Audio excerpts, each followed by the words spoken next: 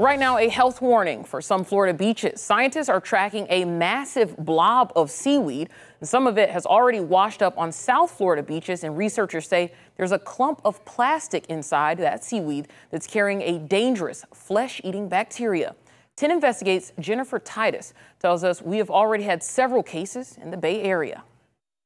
When it comes to the potentially deadly bacteria, Vibrio vulnificus, we know that there have been 10 cases so far this year in the state of Florida. There have been 2 deaths in the Bay Area, one in Hillsborough County and one in Sarasota County, but that's all we really know right now. We're not sure where they went into the body of water or if they caught it from eating a raw oyster, because the state of Florida tracks the data by where that person died, not where they actually contracted the bacteria. The Department of Health posts public data on their website going back until 2021 when it comes to Vibrio vulnificus cases.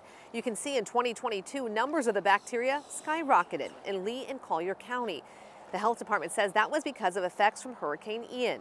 Now, I've talked to families, unfortunately, like the Flemings, whose mom died after contracting Vibrio vulnificus, and they tell us that within days of catching the bacteria, their loved ones had passed. I reach for the phone all the time. Same thing with my brother who's back home.